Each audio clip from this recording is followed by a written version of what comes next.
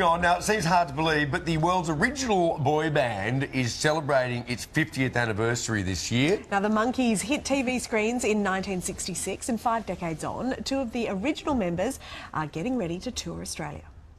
Hey, hey, we're the Monkees, and people say we monkey around, but we're too busy singing to put anybody down. They were supposed to be America's answer to the Beatles, not so much a Fab Four, but a fabricated four, made for TV. Davey, Mike, Mickey and Peter became a pop music and pop culture phenomenon.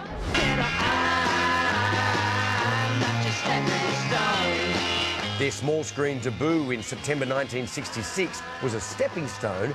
They really hit it really big, really quickly. In 1967, they had more record sales than the Beatles and the Rolling Stones combined. They toured Australia at the height of Monkees madness.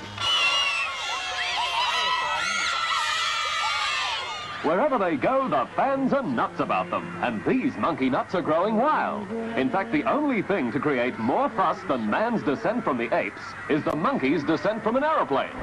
Much of the hysteria was for pint-sized Davy Jones, who sadly passed away in 2012, just after the band's celebrated 45th anniversary tour.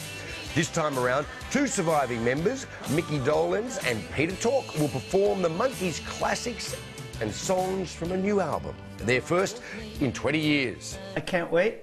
Australia, New Zealand, I can't wait. First time I've been back to Australia and wow, and since the 80s.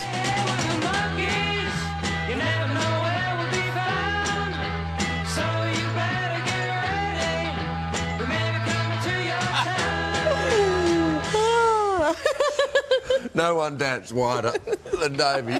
They are coming to Australia in December, and one Monkees fan who is very excited is Eric Witches. Of course, you know him as... Well, Oz Monkey Man, as you and I both have referred to him many, many times before. He joins us from his home in Adelaide. Lovely to talk to you this morning. 50 years, how long have you been a fan for? Well, gee, I reckon I've been a fan for about 45 years. Ever since I can remember. I come home from school and put on the show. Brilliant. Why? Why have they really captured your imagination?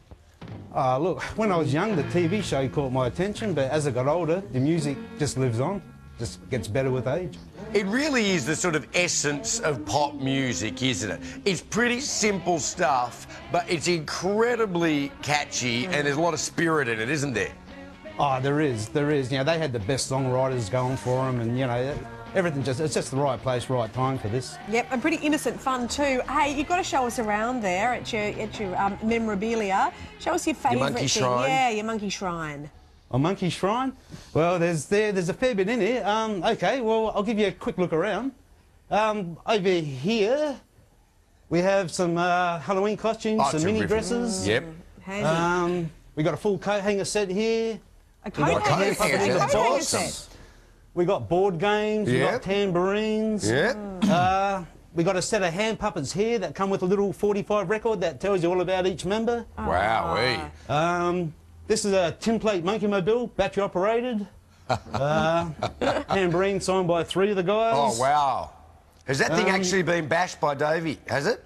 No, it hasn't been bashed by Davey. Oh. Over here we got the Mattel guitars.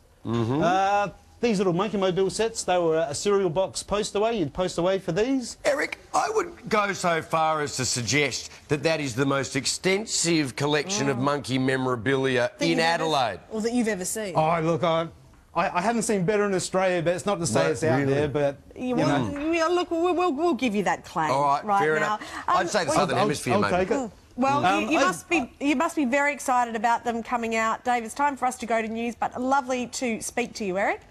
OK, no worries. Thank you. Beauty, mate. Thank you. Still ahead No on problem. Weekend Sunrise, figuring out the future. We're going to meet the Aussie scientists researching invisibility, immortality and levitating cars.